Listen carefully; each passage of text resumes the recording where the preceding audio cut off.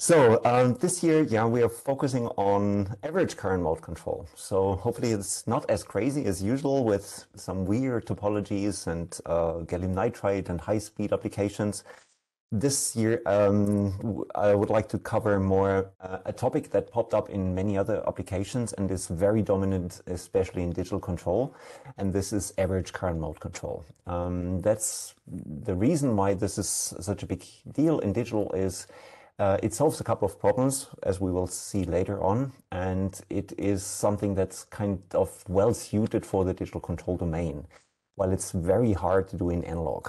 And therefore, we thought it might be a good idea to just go over some of the basic concepts and discuss some of the various implementations of average current mode control for specific applications. So from DC to DC to constant current sources and so forth. Sorry, this is not the, so next slide. Okay, so the agenda, initially, I will just go over very briefly a review of the most common power supply control modes and their differences and their challenges to make the point for average current mode control. Then we will go over some of the implementations that are common in average current mode control. And then there's one particular implementation which is very special and quite fresh. So we kind of are hitting on that by ourselves right now. But the results we see are pretty interesting. And this is a different way how you're setting up and how you're designing your loop in the frequency domain. So it's a phase-oriented approach where you couple multiple feedback loops and the planned transfer function on the phase to push it to a certain performance level. And that would be, I think, the core piece of this presentation. And then afterwards, we'll have a short summary. Okay, let's start with the basic control mode implementations. So as we all know, there's the possibility to just close a simple voltage mode or voltage loop. So the feedback loop is looking at the output voltage. If it diverts from a reference, it adjusts either a duty cycle, a phase shift, or a period, and then brings up the voltage back into regulation.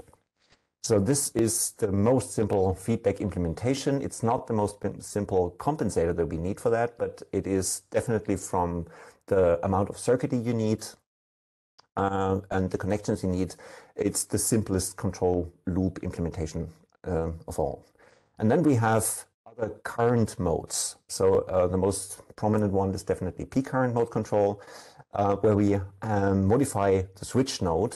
So we are tying the inductor current back into its own feedback loop, but it's not really a feedback loop. It's more like we are using external triggers coming from comparators to tweak and manipulate the commutation of our switch node. So this is kind of an open loop built-in additional switch node modulation capability, while the effective feedback loop is still a voltage loop. And then we have the derivatives of that approach, like constant on time, adaptive constant on time, or hysteretic modes like quasi-resonant, boundary mode.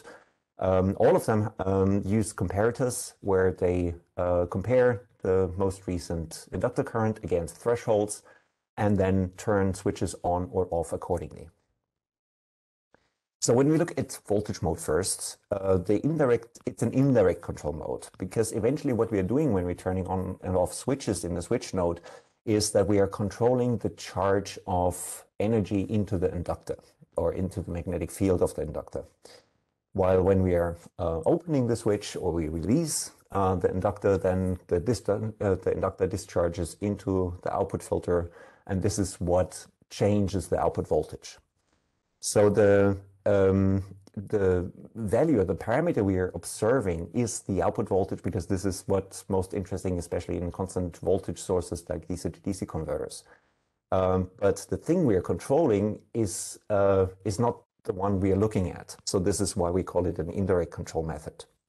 But it's very, very universal and topology agnostic. So I can control any power supply circuit by just looking at the output voltage and adjusting the switch node commutation. It's a single uncritical feedback signal that makes it very cheap and easy to implement, and it's applicable for pretty much everything, like fixed frequency, variable frequency, phase-shifted commutation techniques. The limitations here is that the system linearization does not work out that well. So we're leaving the circuit, the power supply circuit, to its own. That means we allow resonances to occur, and the resonant bump results in a drop in impedance at the resonant frequency, and that usually distorts your desired linear control system. So we always have to work around that resonant frequency, which makes the compensation more tricky, because you need more poles and zeros to compensate it. And you always have this limited frequency range around the resonant frequency, which limits your capability to adjust crossover frequencies and stability criteria like phase margin and gain margin. And because we don't look at current, we also don't see when it's going out of bounds. So there is no built-in overcurrent protection or short circuit protection. So all these are very good reasons to move on to current mode later. But first we look at the implementation on a feedback loop block diagram. So the way we are closing a voltage loop is we're sampling the voltage through through a voltage divider, bringing the signal level down to something that our device can monitor. In case of a digital controller, it would be the ADC reference voltage range. And then the transient is downscaled by that voltage divider and fed into the ADC. The ADC converts the value and delivers the number to the digital version of an area amplifier. Here we just compare it against the reference, or we subtract it from the reference, turning this into an inverting area amplifier. At this point, we're effectively extracting the error from the incoming transient, and only the error, so we are extracting the AC component riding on top of our absolute feedback signal. And that AC component is then fed into our compensation filter. At the output of the compensation filter, we have usually some anti-wind-up clamping that we are limiting the number range that can be put into the peripherals. And that number is then directly written to the PWM module. So in this case, our compensator or our controller is directly programming a new duty cycle phase shift or period. And then our plant responds to the new switch node commutation scheme and changes the output voltage, and then we are back. We continues to operate the loop to regulate the output voltage. So as we're not really looking at the value we are adjusting, the inductor current, as I mentioned, usually we have here at the resonant frequency, we see a resonant bump. And depending on the damping of the system, that bump can either be higher. So when you have a very high efficient power supply, it's usually a really sharp spike almost that distorts the gain here in this region around the resonant frequency significantly. And with increasing efficiency or reduced damping, the phase drop at the resonant frequency becomes more and more dominant. And that's a whole complex conjugate pole at the resonance also has an effect like two real poles. So that means with every pole, the phase folds down by 90 degrees. So we would lose all stability across the entire 180 degree range instantly at that resonant frequency. So by default, that system is unstable. And the more efficient it is, the more unstable it gets. So it requires a very careful and proper compensation to make sure that we get enough phase and that we push out the phase and linearize our gain in a way that we end up with the working power supply. And because there's hardly anything we can do about that resonant point here, we always have to kind of work around it. And that has some system limitations, which eventually drives us to look into other control options. And these were then all current-based control methods implemented by modified switch nodes. So we're trying to solve these problems by modifying the switch node, allowing it to respond to triggers coming directly from the inductor current or from the power plant to take direct control within inductor current. And among these, so now we have a direct control method. The modified switch node commutation is, as I said, not part of the feedback loop. It's actually part of the plant. And therefore, the plant transfer function changes significantly because now we are not allowing resonances anymore. So the plant transfer function of a current node system looks different from that one of a voltage controlled system. It's also applicable for fixed frequency, variable frequency in particular for hysteretic modes, where you determine the peak current and the valley current by adjusting thresholds. So if the valley current would be 0, then you would have something like a boundary mode or a quasi-resonant mode. If this is non-zero, then you have a classical hysteretic controller. Constant on time uses the PWM module to inject a pulse of a specific constant length, and then just wait until the current drops back to 0 before it turns on and generates the next pulse. So these are different techniques of kind of the same idea and modifications, or let's say derivatives of the basic implementation of a peak current mode controller. So peak current mode control in particular is the starting point when we are starting to look into average current mode control, because there are differences, but there are also a lot of similarities. And we can derive a lot of the control techniques we learned from peak current mode control implementations and apply it for an average current mode controller. So if we are modifying our switch node modulator by adding this comparator, which compares the most recent inductor current with the reference, which is now coming from the voltage loop. So the voltage loop is not directly programming the PWM anymore. It's just providing the current reference we need to get to the current or to the switch node modulation that would be required to achieve that output voltage.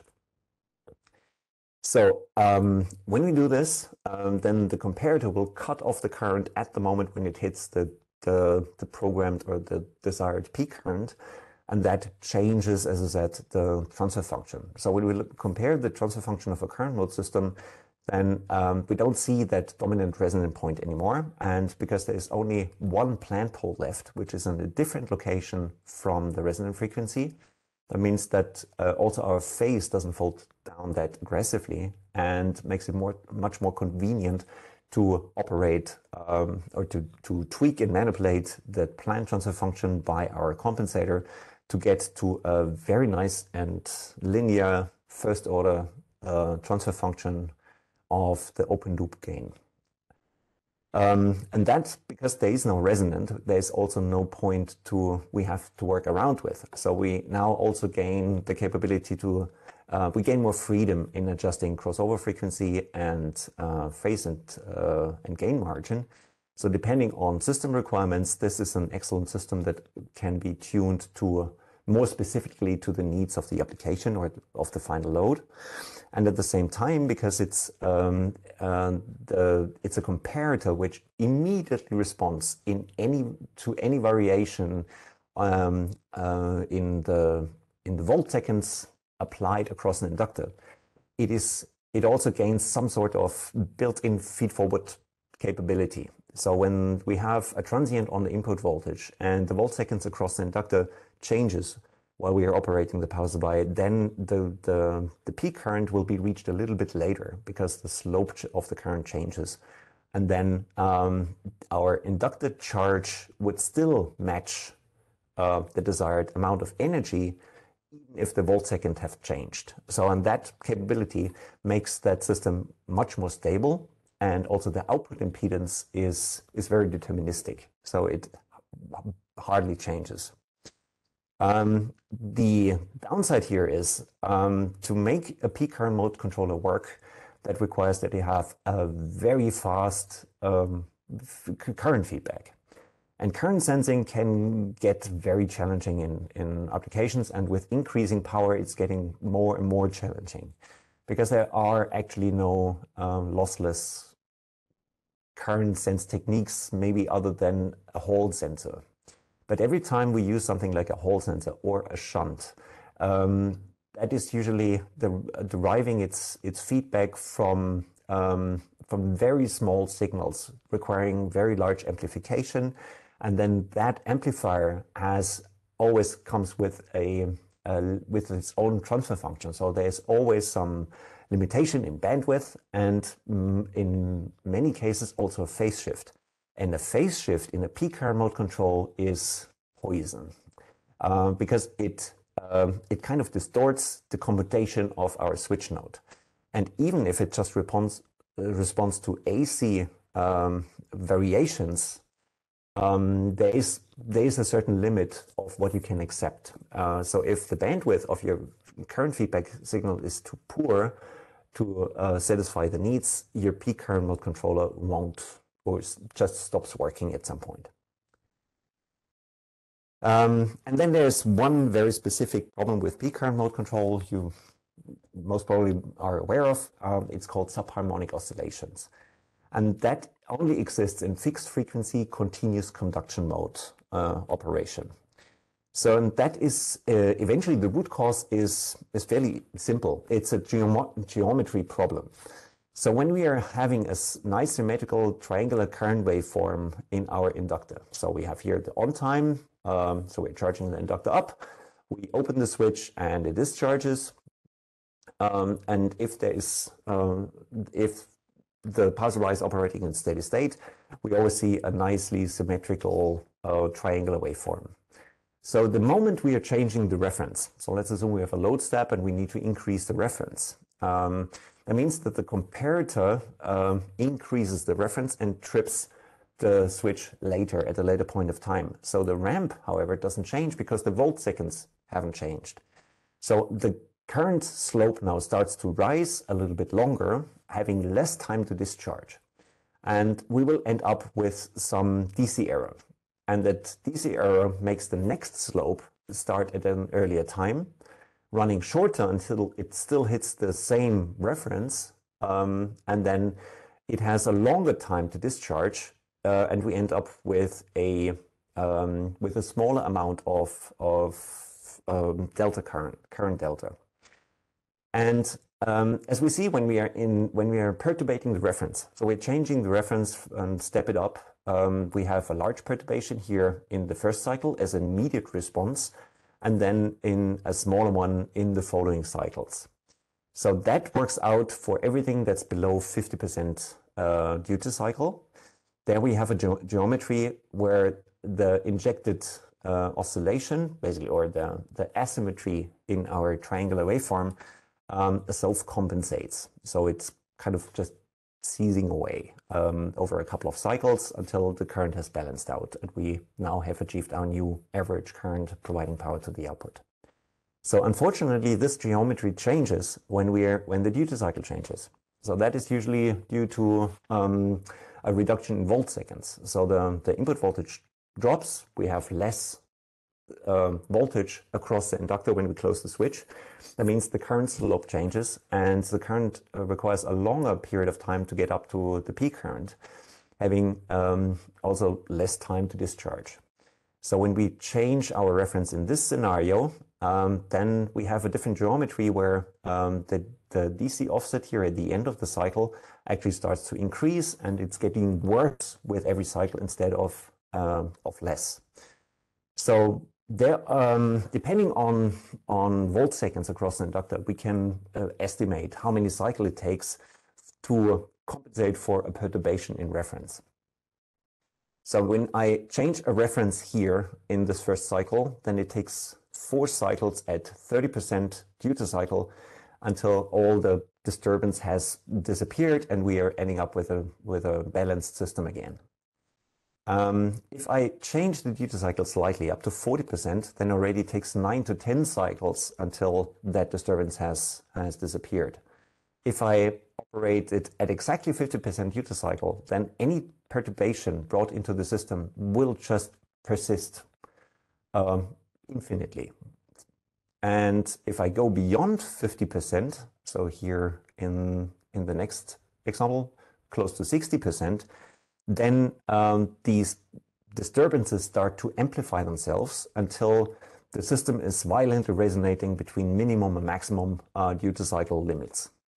And this happens very, very quickly. A simple, tiny perturbation here in the first cycle only takes 10 switching cycles until it hits the radio limits. So the method in preventing this is called slope compensation. So with increasing duty cycle, we require less reference. So we don't need, so we are turning a constant reference provided to our comparator and turn it into a negative ramp across the period. And this is done by putting a ramp generator, which generates a negative voltage ramp onto the reference coming from the area amplifier. And that negative ramp here needs to be adjusted in a way that every time we are changing the reference level, that the distortion we are injecting into the system always is kept in the self-compensating region, even if the duty cycle is longer than 50%. So that slope compensation technique is working very well for almost 30 years now in pretty much every switching regulator.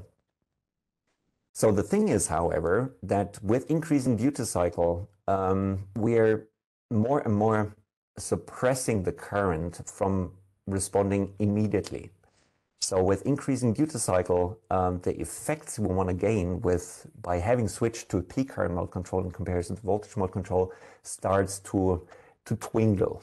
They are not gone. It's still, peak current mode still keeps most of their advantages, but the longer the duty cycles are, the more sloppy, sluggish your system starts to respond.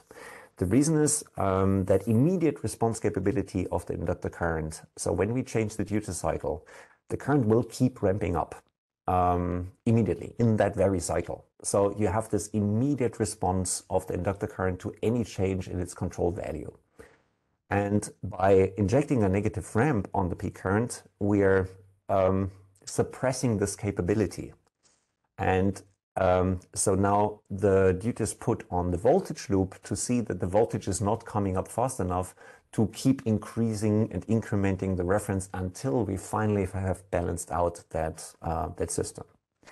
So, and this is when we look at the duty cycle, which results from a properly compensated peak current mode control, there's always a perfect, let's say, setup, an ideal setup that would give us the so-called critical damping of the subharmonics. So this would be the perfect trade-off between performance suppression and or performance and suppression of subharmonics. And that duty cycle, this is what we are trying to calculate directly by in software, and rather than leaving it to a comparator and analog circuit in the plant, taking control over it in a second current loop and work out the numbers required to achieve that perfectly compensated on time for every single switching cycle. Okay, good. So for the implementation of an average current mode control, what we're doing now, we are replacing our switch node modulation circuit with a second compensator. And that compensator is working just like our voltage loop compensator. So it takes in a reference and the inductor current, but instead of having kind of an open loop drive somewhere in the plant, we now have a proper compensation filter. So that is the same kind and type of compensator we are using in the voltage loop in current mode. And now we are starting to filter the modulation and the changes in the inductor current before we directly program the duty cycle with the desired value to achieve critical compensation of its self-oscillating characteristic. So it brings us the same advantages like peak current mode control. So it has a fairly constant output impedance. Now, as we are monitoring the current directly, we can also have really good overcurrent protection or common current limit. We can also support sustained overcurrent limit and turn this into a constant current source. It is applicable for every kind of commutation method. We can operate it in fixed frequency, variable frequency, phase shift. The only challenge that we really have is that the feedback circuit, the feedback path itself is getting really complex. And the most complex part is that we have now two controllers, two independent loops. One is looking at the voltage, the other one is looking at the current. So they are not looking at the same parameter. And both of them are filters. So they are AC transient machines that generate different outputs with different frequencies, different phase shifts. And it's hard to get them balanced in a way that they don't start to work against each other or trigger internal oscillations.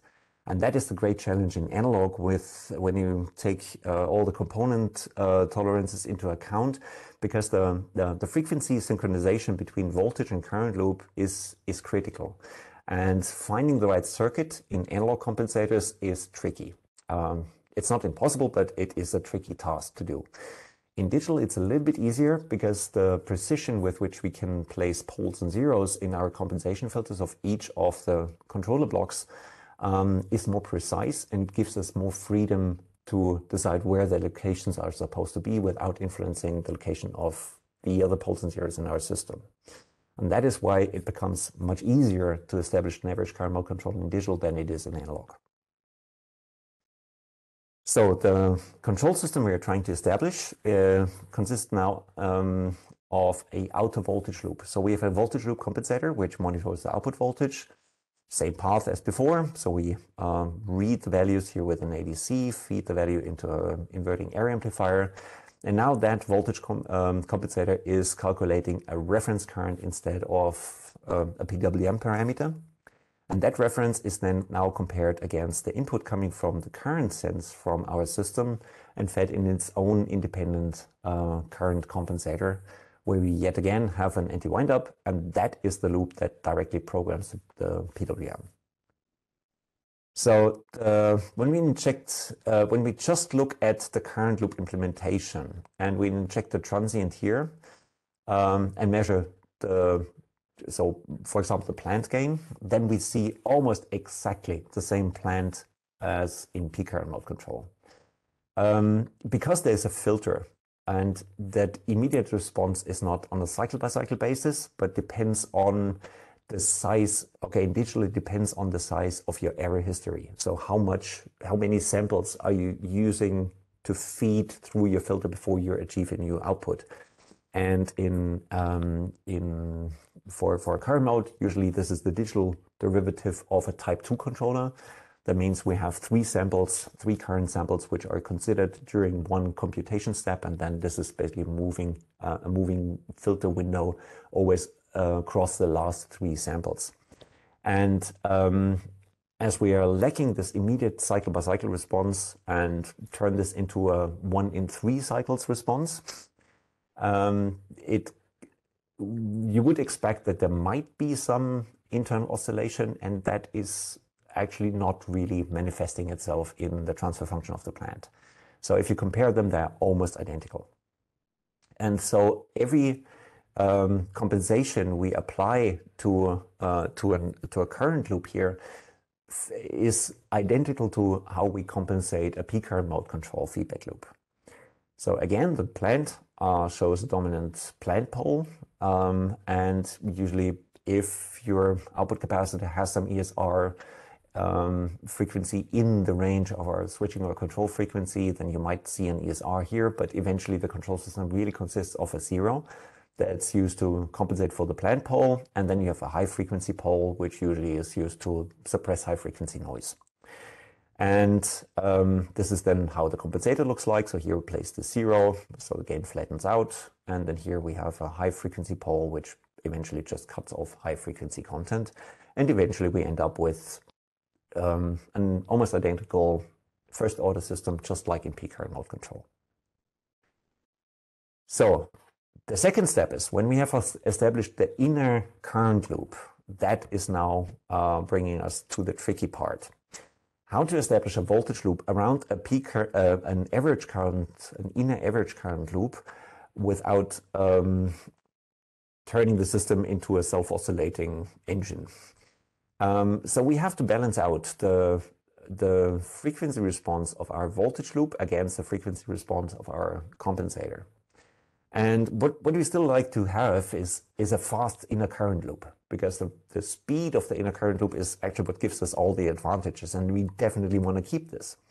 So that means to prevent the system to develop internal oscillations, that means we have to now figure out what is the best way how we can modulate and perturbate the reference of that controller, of this current controller, without driving it into continuous oscillation. And when we look at the step response, so here we see an output voltage extremely amplified. So you see the voltage ripple across the output capacitor with every switching cycle. And here, this is where the low step drives down the voltage. And then we see here first the sharp ESR drop, and then our loop starts to respond. And we see there's a very quick, fast recovery phase. And then the control system hits kind of a limit and charges up to back into regulation. So if we amplify this system and to understand what's happening inside the controller, then you see that large error that's fed into the compensator is immediately considered with a great magnitude. And that provokes the PWM to increase the duty cycle in larger steps here during this initial drop period until the voltage has stopped dropping. And only then we are basically stabilizing the duty cycle, and then we start to pull it back again. So we have this control overshoot during that sharp signal drop. So when we look at the inductor current, what's happening in a fixed frequency continuous conduction mode signal when we control the average current in comparison to peak current, then we kind of still see that geometry problem that we have to work around with. So we're starting out from some average current. This is where we see the load step, and we have a certain ramp slope during the charge period and another ramp slope during the discharge period. And then the average current is always tracked at exactly 50% of that rising slope. So the controller that programs the duty cycle knows how long the on time will be. So it can place a trigger to sample at exactly 50% of that on time. And this is how we can track the average current without actually having to average the values we gather. So we're eventually just tracking a reference point in our current waveform. But as soon as we start to perturbate the reference, so we change the reference, we are increasing the duty cycle, or we get a response from the control loop which increases the duty cycle, and immediately in that very cycle we will charge more energy into the inductor. So we still have that immediate response like in peak current mode control. And we have the same problem because now we have a longer on time and less time to discharge. So we have a different starting point here with a significant DC error. And in the next cycle, we are again charging up to a higher level. So the increment with which we move the current, the total average current up, is now basically balanced out. So the speed of our feedback loop and our filter adjustments, the crossover frequency, decides how quickly we can respond. But in comparison to a peak current mode control, it's not a freewheeling system because we are programming that duty cycle.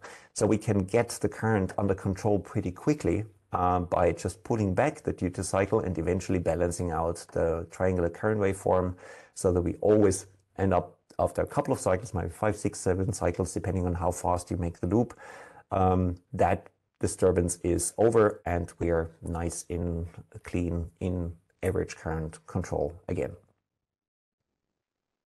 Okay, so the thing is, however, that change or this modulation of the reference is a continuous process. So we barely ever see something that is remaining at exactly precisely the same reference for a long period of time. So there's always some noise and some mini transient hitting the system. So the reference of the current is continuously affected by noise and most minute changes, and then obviously interrupted by large signal changes and large load transients. So eventually that system and the transfer function we saw when we looked only at the current loop, that always assumed a constant reference. But in reality, that current loop is stimulated by two sides. So we have one stimulation side from the current transient, which is sampled from the plant, but we also have the continuous modulation and stimulation through the reference. So eventually we have two different systems with two different frequency domain characteristics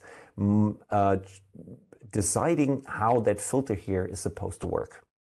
And when we inject the transient here, we get the inverted phase-shifted response out of the voltage loop that is fed into the current loop, and the current loop then tries to respond to that new error. But it's, as the current is really fast and responding almost immediately, there's always a mismatch between the let's say relatively slow changing reference and the fast transient adjustments we need to do to bring the average current into regulation. And the differences in the time scales then result in a transient frequency that's a total transient frequency that's seen by the current loop, which consists of overlapping oscillations.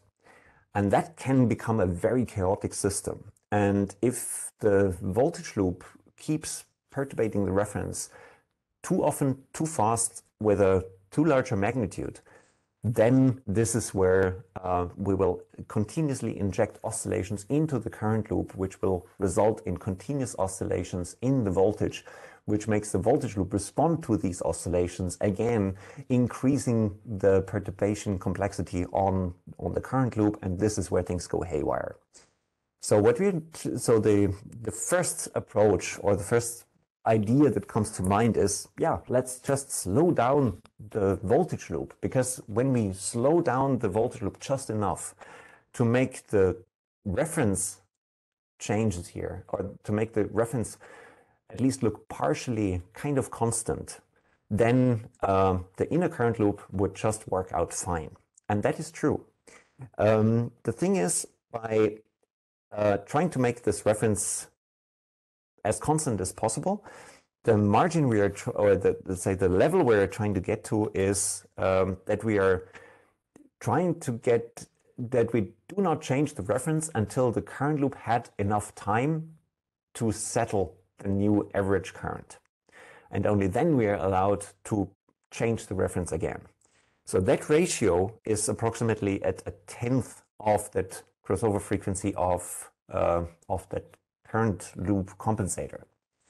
That means we are already when we look at the possible performance and bandwidth we can achieve. So we are now down to achieving a voltage loop response at only a tenth of what the current loop is capable of at this point. So when we are feeding in a transient, then we see the transient reception. So the way we are slowing down the voltage loop is here, we don't sample that often. So we are just sampling every 10th cycle. So 10 cycles, we leave it to the current loop to adjust the average current, and then we change the reference from the voltage loop. So eventually a high frequency transient would be translated into something step-ish. So every 10th cycle will have an increment and decrement in current reference, waiting for the current to settle, then we make the next step, waiting for settle, make the next step, and so on. So then the inverted version of what we see here will be the output of the voltage loop, and this is then our effective current reference adjustment. And that then also starts to show up at the output. So when the voltage loop changes the reference, and the inner current loop adjusts the current, we will always have this step. Every 10 switching cycles, we have a step, some oscillation until the current has settled, and then we have constant status, and then there's the next step. So the more you delay the voltage loop update, the more you will see this digital artifacts manifesting themselves at the output. So, and then the internal transient is then also always these large signal steps. And the longer you wait, the more the voltage might have changed. The bigger the step in the reference, the more aggressive the response from the current loop. So things are only getting worse. And then there's another problem when you don't oversample the output voltage often enough. And this is when the transients on the incoming feedback signals have a higher frequency than our sampling frequency, then we're starting to run into another issue. And this is called alias frequencies. And this really only exists in digital systems. So here is an example signal waveform. There's a feedback signal, which is 18 times slower than our sampling frequency.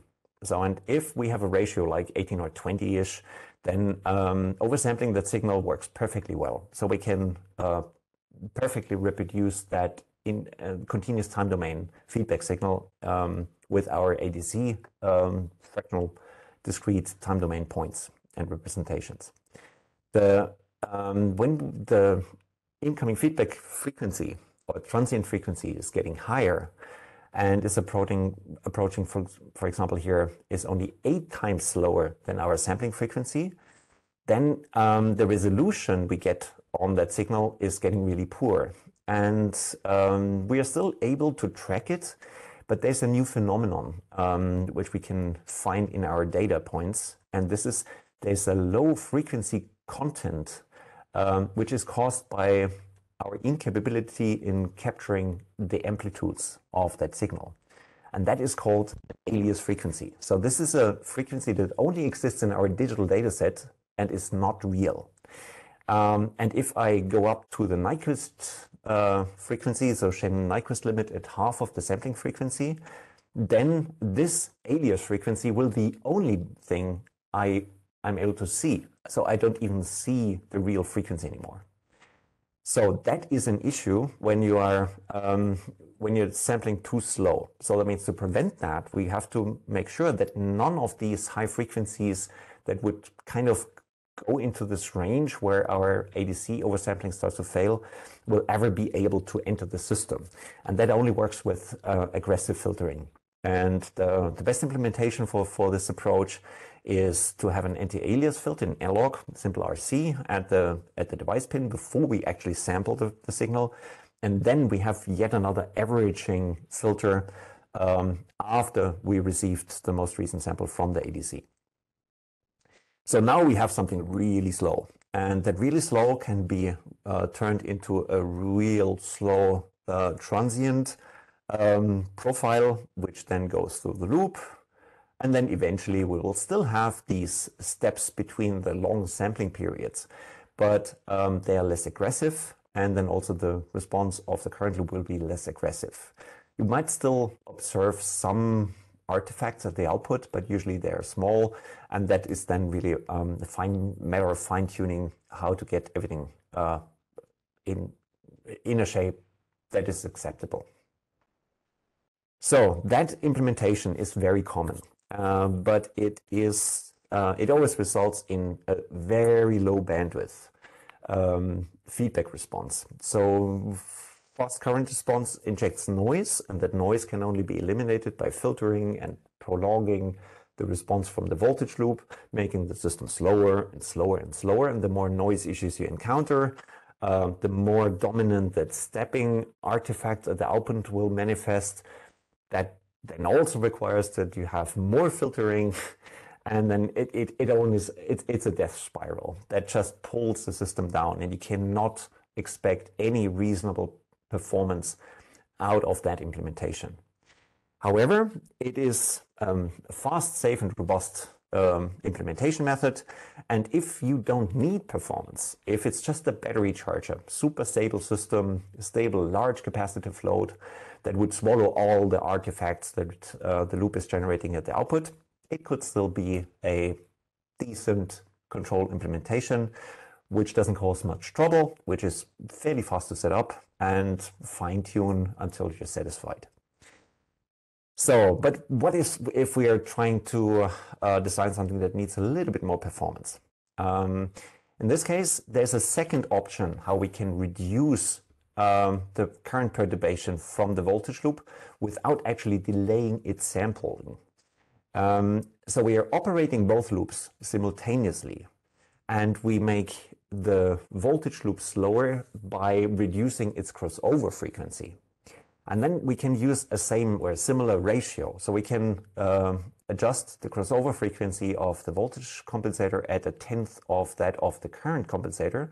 And then I will still consider every single sample in every single switching cycle in the voltage loop. So when I inject a high frequency transient, it would still be picked up by the voltage loop and immediately processed and turned, but it will be just damped down to a very small level so that the resulting current reference change is small. And small changes, if I perturbate the current loop at a high frequency with very small changes, then obviously it's much, much easier for the current loop to settle the current at the new desired reference. And therefore, we don't have artifacts, noise injection, and things run much smoother. And the implementation here is very similar to the previous one, but we will gain considerably more higher performance.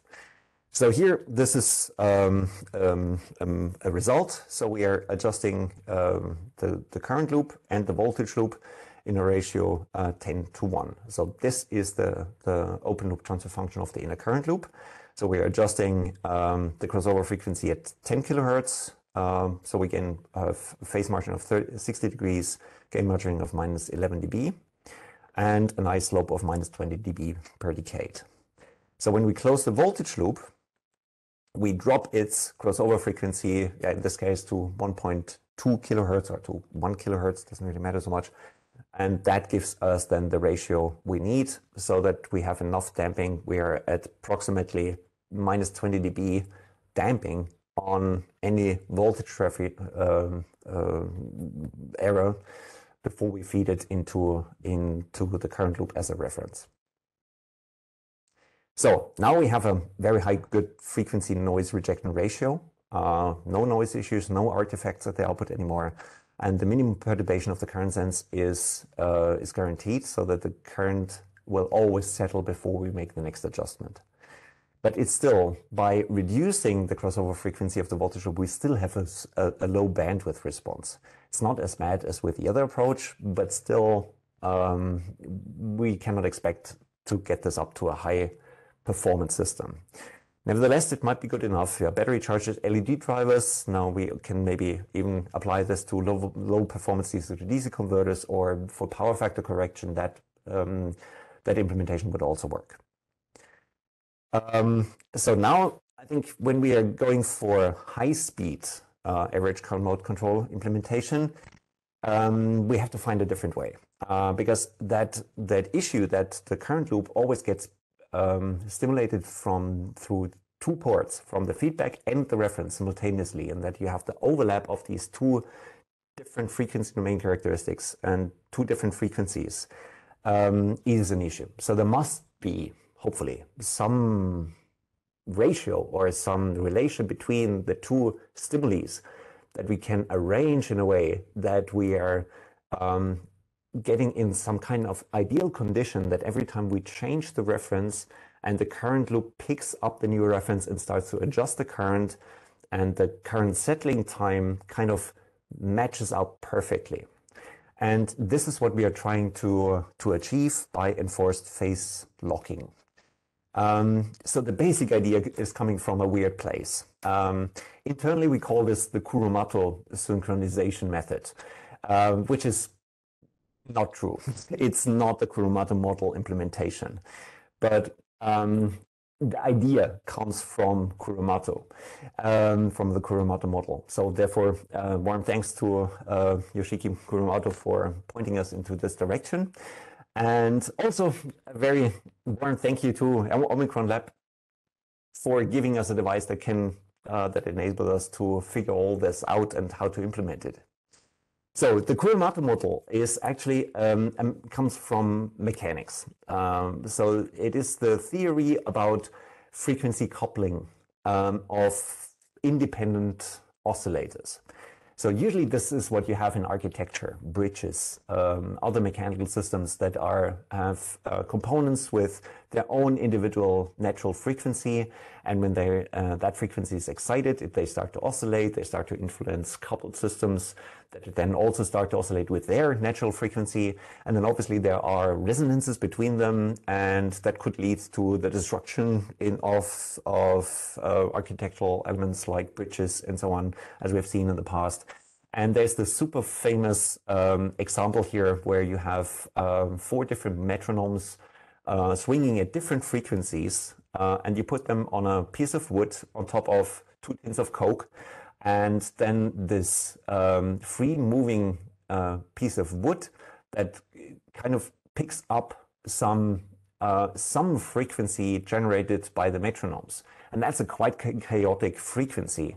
So it keeps moving back and forth and back and forth. And at some point, you have magically tune all the metronomes in exactly the same frequency, no matter how you position the weight. So they are set up to swing at different frequencies, but that enforced coupling through that moving element is then what forces them into the same frequency. And then eventually you have a synchronized system which develops its own natural resonant frequency, and this is where everything starts to swing in sync.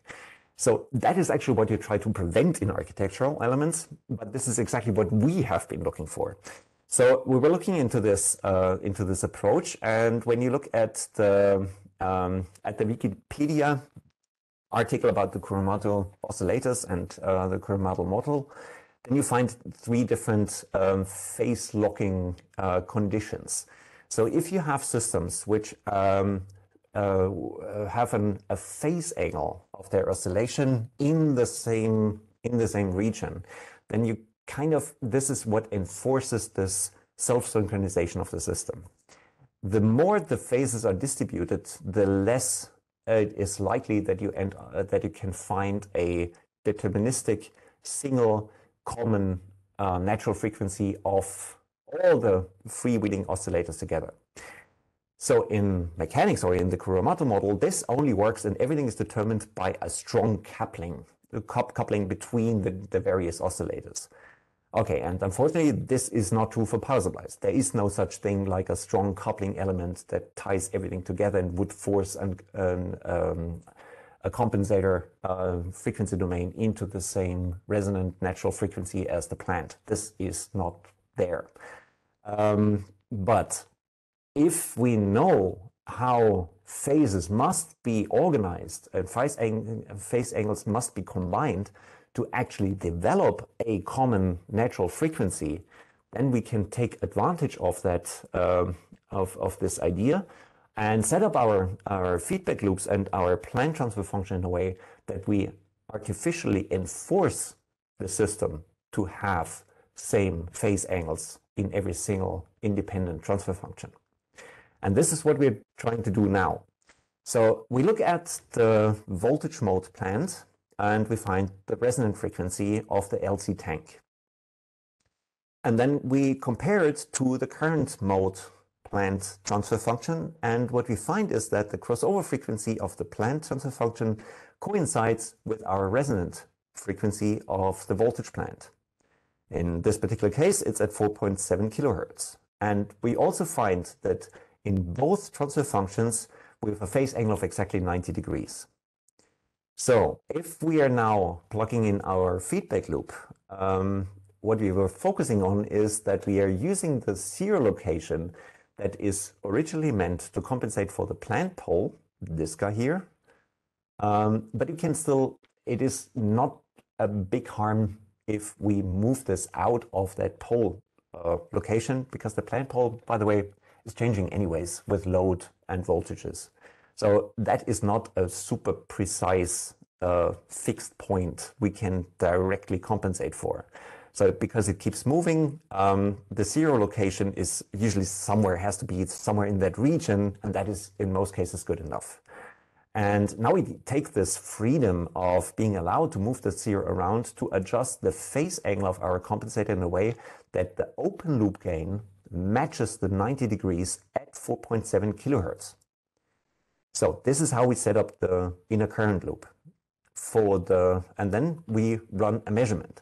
But now we are not really interested in learning about the open loop gain of the current loop itself. We would like to see the open loop gain of the current loop when it's getting perpetrated by the voltage loop. So instead of injecting into the current feedback signal to measure this loop alone, while it's running from a constant reference, we are now injecting the error in our voltage divider, into our voltage feedback.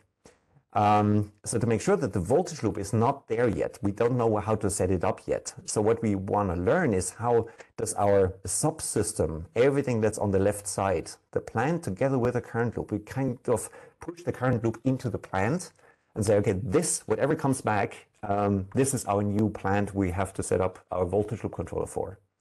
So to be able to do this, we replace our proper compensator with a simple unity gain loop.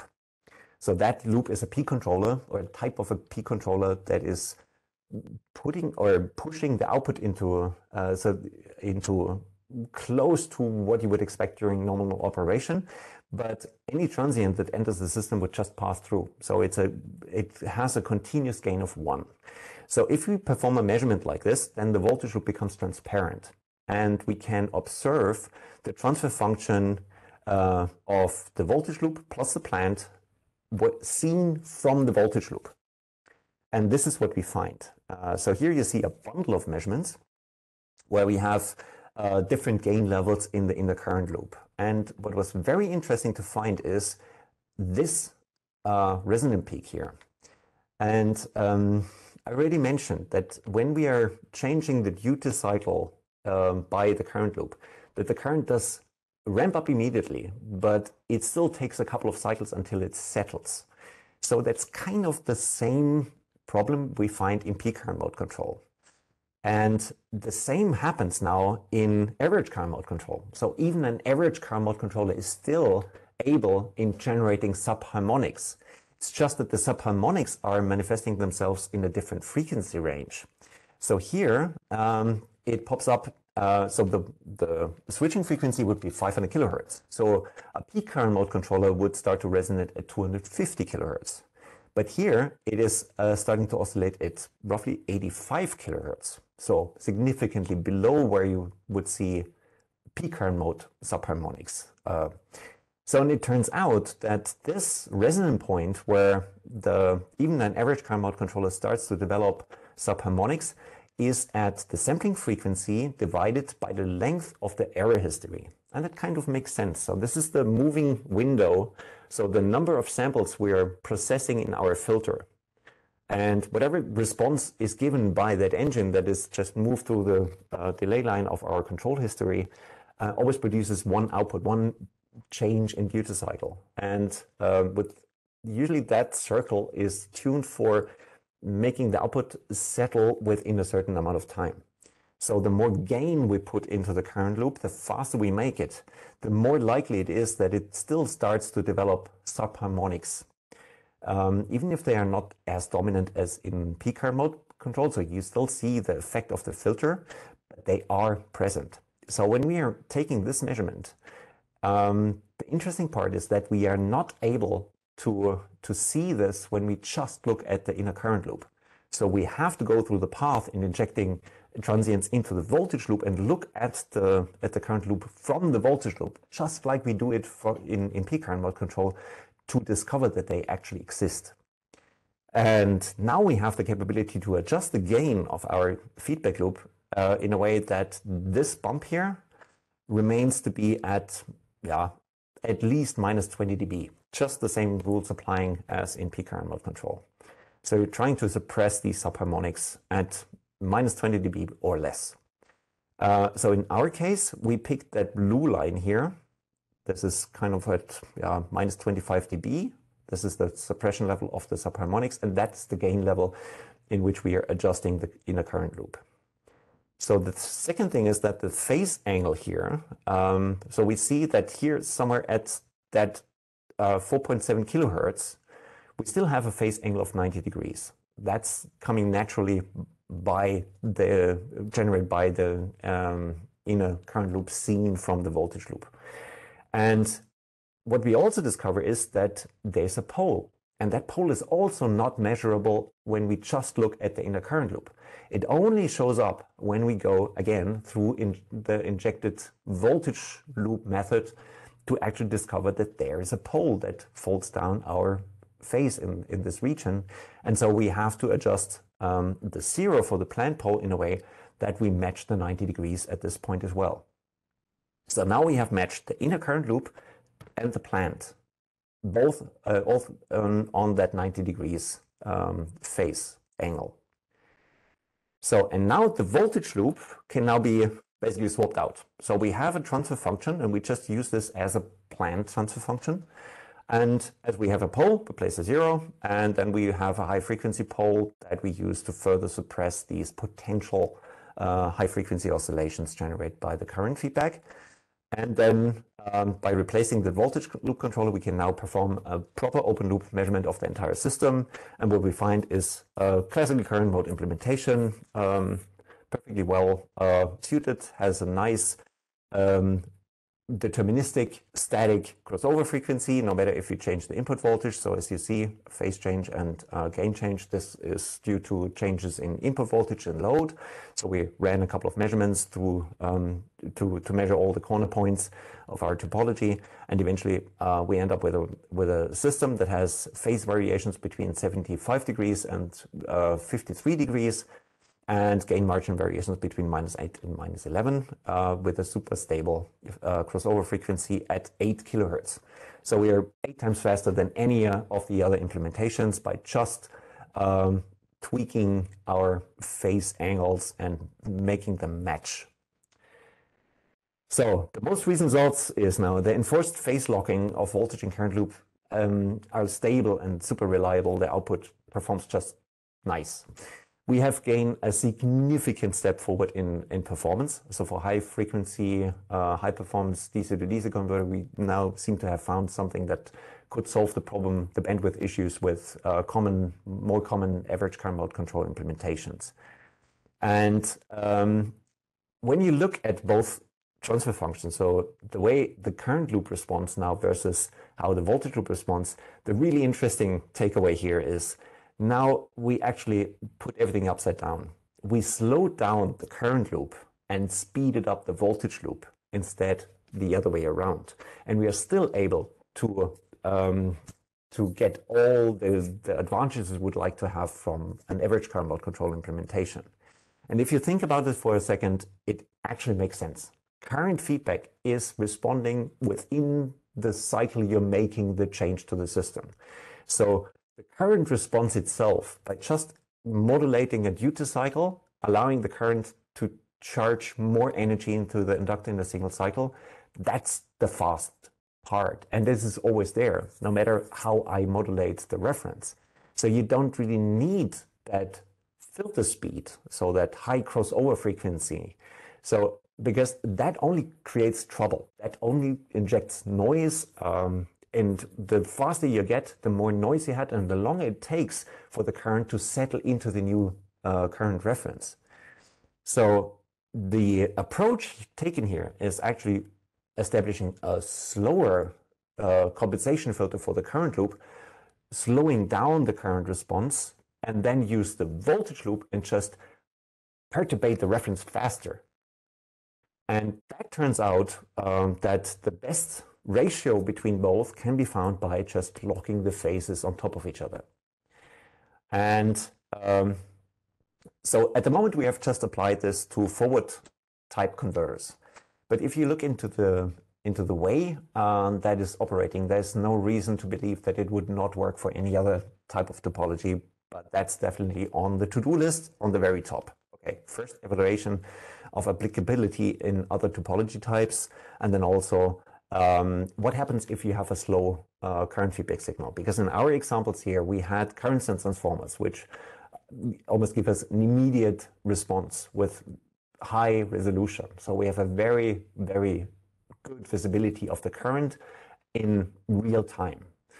When you have something like a shunt amplifier with bandwidth limitations and damping and its own frequency domain, that would be interesting to work out how to deal with that one, and we haven't covered this yet. So to wrap up, the average current mode control is universal, and is, especially in digital control, it is kind of a low-hanging fruit for most implementations, because the implementation is software and it uses exactly the same methods as we are applying anyways for the voltage loop. So just replicating and building up this cascaded control system is not really a difficult task. The difficult task is the synchronization between both frequency domains. So average current mode control is very common in PFC and all kinds of DC to DC converters. And if you review some of the older presentations held on the symposium, you might find that pretty much every digital control system implemented an average current mode controller. Battery chargers and LED drives, and especially battery chargers, this kind of system is very convenient to establish any kind of battery charging profile. So the voltage loop has its output clamping, and adjust or to turn the whole control system into a constant current source, the only thing you have to do is you clamp the output of the voltage loop. And this would give you a system that when you hit that limit, the voltage loop would go into saturation and start producing a constant current reference for the inner current loop. So you're ending up with a constant current source. And if your battery has charged up and you reach the maximum cutoff voltage level, then you have this immediate super soft phase over from constant current to constant voltage for free. That's a built-in capability of that control system. And the same is true for LED drivers. If you have to reposition the voltage during operation to increase brightness, to compensate for color shifts, that is a very elegant system that gives you enough knobs to basically play and adjust your outputs. So, and because we have the visibility of the current and good control over the current, it also now becomes the basis for more for additional control algorithms like we need for maximum power point tracking for solar panels or any other of energy renewable energy source. It also allows us to implement something like bidirectional control. So when you have a bidirectional capable topology like a phase-shifted full bridge or a simple synchronous buck converter, reverse boost converter, or a full switch buck boost, the current mode control basically satisfies both directions simultaneously. So you can use one and the same control system, just allow negative currents and positive currents, and the control system would just work out in exactly the same way. We have the sustained current limit capability, and it's less restrictive on current feedback quality. So, okay, this frequency locking approach put aside for a moment. If we have to establish an average current mode controller, and we have a really slow and sluggish feedback coming from a shunt amplifier with, I don't know, 100 gain, then obviously there will be a phase shift, there will be damping, there will be a frequency domain that delays the signal and makes it a little bit more sluggish and sloppy. But we're just sampling at a different time to capture the right average current value. So it's quite easy to deal with these limitations, which then also reduces the, let's say, the cost and the complexity of the current sense method you're applying into your system. And that would still work just well with average current mode control. It will have impacts on the bandwidth, but anything else but the bandwidth would still work out perfectly well. The downside, or one of the challenges, is when you plug this into a digital controller, that means you are now having to compute two compensation filters. So the CPU load doubles in comparison to any other implementation. And classical configuration then, yeah, like we have seen in approach number 1 or 2, always give you a fairly slow system. So you can't really compete with the achievable bandwidths you can shoot for in peak current mode control or voltage mode control. So very promising is this phase locking method.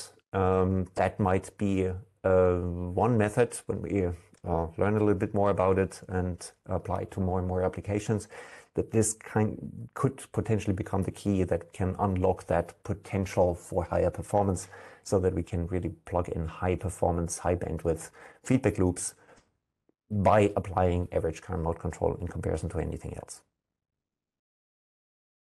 Thank you very much.